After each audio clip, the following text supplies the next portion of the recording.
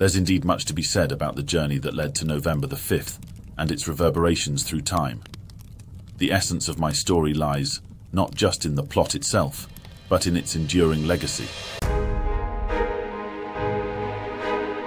Our aim was clear: to kill the king and his parliament during the state opening, using 36 barrels of gunpowder hidden in a cellar beneath the House of Lords.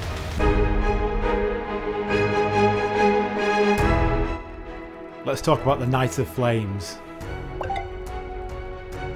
The hours before the plot's discovery were filled with tension and anticipation. We were ready.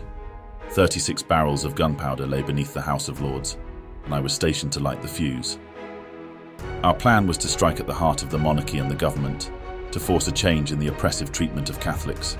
However, destiny had other designs.